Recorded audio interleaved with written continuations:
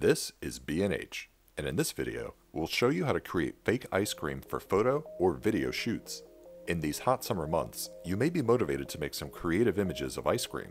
Working with real ice cream can be difficult, especially in this hot weather since it melts so easily. Fake ice cream is a simple solution that gives real-looking results that hold for an entire photo session. For today's shoot, I'll create a few scoops of vanilla ice cream in a cone with sprinkles on top. The base of the ice cream is actually frosting, and you can use any store-bought frosting. I have a white frosting for a vanilla ice cream look and chocolate frosting for a chocolate ice cream. The fake ice cream base is simply frosting mixed with powdered sugar to create a dough that mimics the look of real ice cream. Elmer's glue mixed with the base can create some melted parts that are dripping from the cone. To get started, I'll create a base to hold the ice cream cone in place. I took an empty salsa jar and filled it with water to give it some weight, since the fake ice cream can get very top-heavy. I placed a chopstick into an old funnel and used a hot glue gun to attach the funnel to the salsa jar. This isn't exactly rocket science engineering. Anything heavy that you can glue a stick to will work for this part. I bit off the bottom of the ice cream cone to create an opening so it can fit onto the chopstick. The chopstick should stick out of the top of the cone a bit. This will be used to place the scoops onto. Using the hot glue gun, I applied a generous layer of hot glue on the outside and inside of the cone, so it attaches to the chopstick. I filled the cone with bits of paper towels to keep the chopstick centered. You want to pack it with as much as you can since the fake ice cream scoops will rest upon the cone and it won't be going into the cone. I took a sheet of paper towel and crumpled it into a ball to place on top of the cone. This gives a general idea of where the ice cream scoops will rest, which will allow you to frame up on your shot before ever placing the scoops. Overall, my shooting setup is very simple. I have my DSLR on a tripod, which is tethered to my laptop. I like shooting tethered so I could see the raw images on a much larger screen and see any details that may need to be adjusted. For this shoot, I'm using my 100mm macro lens, which is one of my favorite lenses to use for products and other still life shots. I placed the cone setup on a small table, which has a foam core folded and placed next to it. I taped a piece of blue construction paper to the foam core, which allows the foam core to function as both a backdrop and a fill light. I'm using two lights for this setup. One softbox placed to the right of the cone and slightly behind, which will give a highlight on the rim of the cone. The light from this softbox will bounce off the foam core and fill the front with very soft light. The second light is pointed at the backdrop to give a circular gradient effect on the blue backdrop. For this effect, a snoot works best, but since I didn't have one available, I actually made one. I used two grid reflectors that are held together by A-clamps, and I made a cylinder with aluminum foil to funnel the light into a small circular shape. While this is not a permanent modifier, it does work well in a pinch. Making the fake ice cream is very simple. I used a large bowl and poured in the white frosting. Add in the powdered sugar a few scoops at a time and mix it together. This can be done in a food processor or a blender if you want, but I find doing it by hand works just fine. You're looking for a thicker consistency, almost like a dough, but you don't want it too thick or too dry. As you're mixing it, you want to pay attention to the way the dough reacts to being broken apart. Real ice cream has texture when it's scooped, with a bark-like appearance on the outside as it tears apart. You want the dough to have this same kind of consistency. When I finished with the dough, I put it in a container and flattened it out. I found that sticking it in the freezer for about 15 to 20 minutes helps it to thicken up. After removing from the freezer, I used an ice cream scoop to make my first scoop. I have a tray lined with plastic wrap so I can do multiple scoops and keep them in the tray. You want to use a solid scooper instead of the ice cream scoops with the scraper inside, which pushes the scoop out, since it can mess up the shape of the scoop. For the scoop, you want to do a long motion across the container and have the dough curl into the scoop.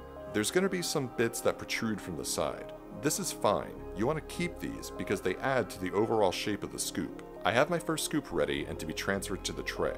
Sometimes the scoop can stick, so it takes a few whacks on the tray for it to come out. Looking at the first scoop, it has a nice overall shape. You want that nice large oval with the protruding sides from the side, which looks like one large generous scoop of ice cream. The top of the scoop is a bit too smooth, but we could do some work to it to give it more texture. Here's another scoop I did with just the oval and no dough protruding from the sides. You can see that when it's just an oval, it's pretty shapeless and it's not as inviting as the other scoop. Having the side pieces protruding out give it a better, more appetizing shape. I'll make several scoops and place them in the tray so I can pick some of the best ones to use for the image. I made a few scoops, and while they do look like real ice cream scoops, They still appear to be too doughy and smooth. I want to dress these up a bit to look more realistic. First, I'll take one of the larger scoops and carefully place it on the top of the cone. The chopstick will stick through the scoop and it'll help hold it in place. This first scoop will sit right on the top of the cone, which will be covering the opening. I place this one to hang off the front a little bit. The top of the scoop looks very smooth and too fake.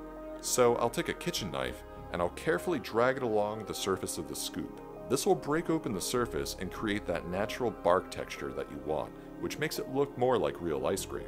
You can do this on the top of the scoop and to the side pieces as well, in areas that might look too smooth or flat, and it'll help break open the surfaces and add to the texture. With some texture added to the first scoop, I'll add the second scoop on top. For the second scoop, I like to offset it from the first and have it turn to another direction so it looks more dynamic. I use the knife to create more texture on this scoop and the sides. Sometimes when you're handling the scoop, you'll flatten certain parts of it, so this is the time to fix any mistakes. You'll notice that the dough is a little dry and cracking along the sides of the scoop. This is okay since we're going to add some glue to give the scoop some moisture to look more natural. In a cup, I put a scoop of the dough and added some Elmer's glue. The glue is pure white in color, so you want to use some of the dough to bring the color of the dough back into the glue. Stir this around until you get a nice smooth and elastic dough. You don't want to add too much glue since it'll thin out the mixture, just enough to form some drips. Since the dough is dry and it's matte in texture, I took a small amount of glycerin and brushed it gently around the scoops. This will add some moisture and it'll glisten in the light to look less flat. Real ice cream starts turning to liquid on the surface very quickly, so this will mimic that effect. I put the dough and glue mixture into a syringe and I added small globs of the liquid to the sides of the scoop. This will give the appearance that the ice cream is slowly melting.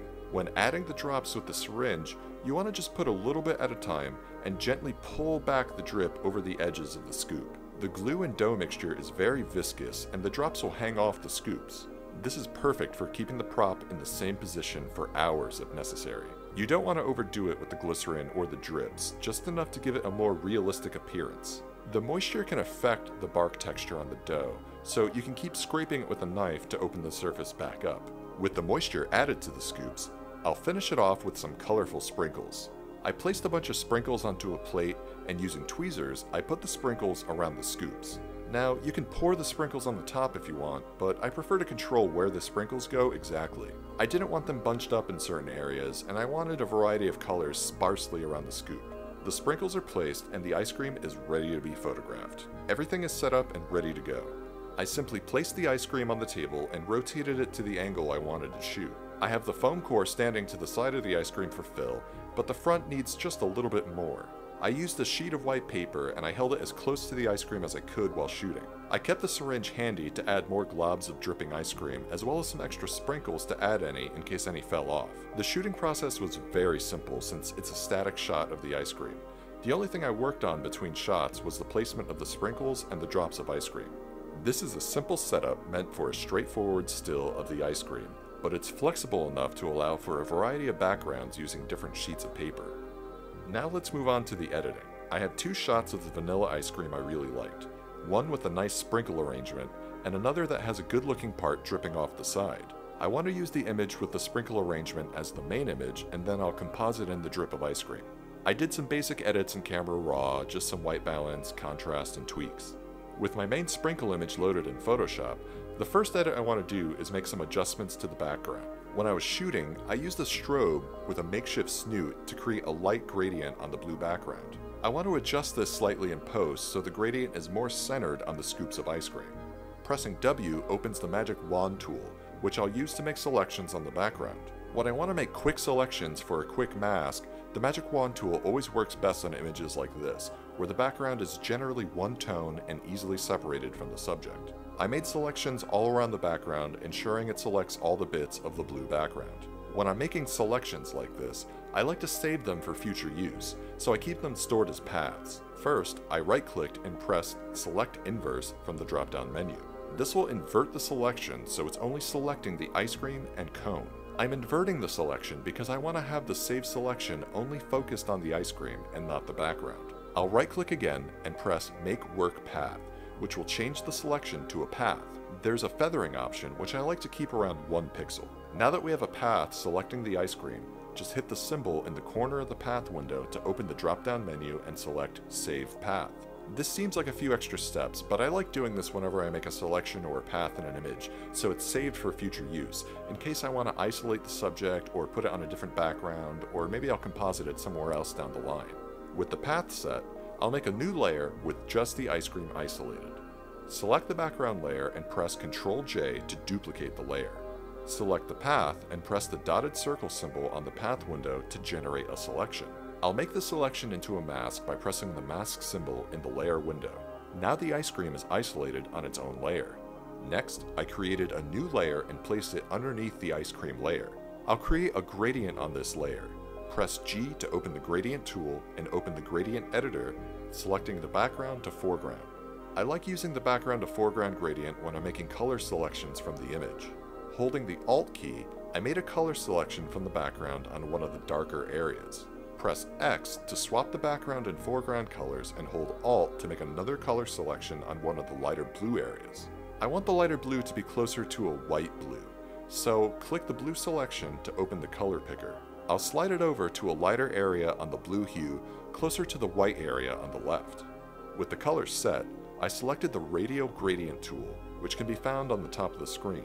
I want the white to be the center of the gradient with the darker blue radiating out from the center. With the blank layer underneath the ice cream selected, click an area centered on the ice cream and drag out the edge of the frame. If the gradient comes out backwards, you can simply press reverse on the toolbar. I dragged a few different gradients to get the general shape and gradient that I want, giving a slight halo around the scoop of the ice cream. You can see the difference between the original background and the new gradient when toggling them back and forth. I still want to keep some of the original background information, so I lowered the opacity on the gradient layer to bring back some of that original information. The purpose of the gradient layer is to add some light halo effect around the scoops and increase the separation from the background. I duplicated the background layer again and placed the layer underneath the gradient layer. For this layer, I want to add some Gaussian blur to blur out some of the detail from the construction paper in the background. Construction paper has a very distinct looking texture that I want to tone down a bit. I used the same path to make a mask on the new layer, then inverted the mask so only the background shows. Selecting the layer, I selected Gaussian Blur from the drop-down menu under Filter, Blur, Gaussian Blur. I only want a slight blur on the background, so I used a blur radius of 3.5 pixels. With the background set, it's time to do some general cleanup on the scoops and cone. I'll make a new layer and use this as my clean layer. There's some small hairs and dust that ended up on the scoops, so I'll use the Clone Stamp tool to remove this. The Clone Stamp tool is perfect for repeating textures, like on the ice cream cone. There's some cracks on the sprinkles, so I used the Clone Stamp tool to clean those up as well. One of the sprinkles was broken, and it had a jagged edge on the break. Selecting the layer with the ice cream cone, I used the Lasso tool to make a general selection around the other end of the sprinkle. I copied and pasted the selection into a new layer so it could be used to repair the broken sprinkle. Use Ctrl-T to open the Free Transform tool, which allows you to rotate the layer and make any size adjustments. I moved the layer into place, then made a layer mask. I inverted the layer mask to make the layer disappear, then painted the area back in with the brush tool on the layer mask. I used the Clone Stamp tool to blend the two layers together so the fix on the sprinkle looks more natural. Now I want to composite in the ice cream drip from the other image. I pressed Ctrl-A to select the entire canvas, then copied and pasted the entire image into a layer. I applied a layer mask to the layer, then inverted the mask to make the layer disappear. I used the brush tool to paint back the drip. I just did a general pass over the drip to bring back that information, but some of the blue background from the other image is on top of the new background I made. On the drip layer, I used the Magic Wand tool to select the blue and use the brush tool to remove that area from the layer mask. This was a very simple composite used to add some detail to the image. With the image cleaned up, I did some general contrast and exposure tweaks with the curves layer. Crop the image, and it's all set. We have a pretty good image of an ice cream cone that looks fairly natural with the dripping ice cream. Critiquing this image, at first glance, it looks like a real scoop of ice cream on a cone.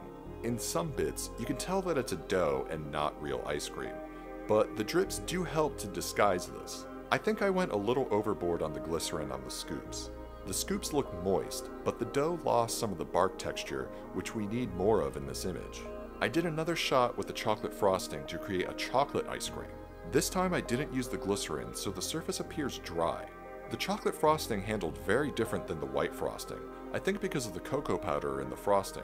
And when I mixed it with the glue, it dried much faster, so the drips look more solid than the milky drips on the white scoops I made. Getting the consistency of the dough is crucial for this, but you could use other items to make fake ice cream, like mashed potatoes. Now, let's talk ethics for a moment. In the commercial world, making fake ice cream for an advertisement would be completely unacceptable. When advertising a product, especially food, you're required to use real ingredients. So this begs the question, why fake ice cream? Well, let's say you're advertising the sprinkles, the cone, or maybe even a chocolate syrup. Since those items are the focus of the advertisement, it would actually be okay to use a fake ice cream, though a food stylist or photographer may prefer the real thing anyway. A prop like this with fake ice cream would work if you were shooting and needed a prop ice cream in the background that wasn't going to melt instantly. There are certain situations where using this would be acceptable, but know that it does not apply for straight commercial work. More than anything, it's a fun DIY project that you can try at home if you want to get into the groove of shooting food work, but you don't want to deal with the messy melting ice cream just yet. This is B&H, and if you found this video helpful, please like, comment, and subscribe.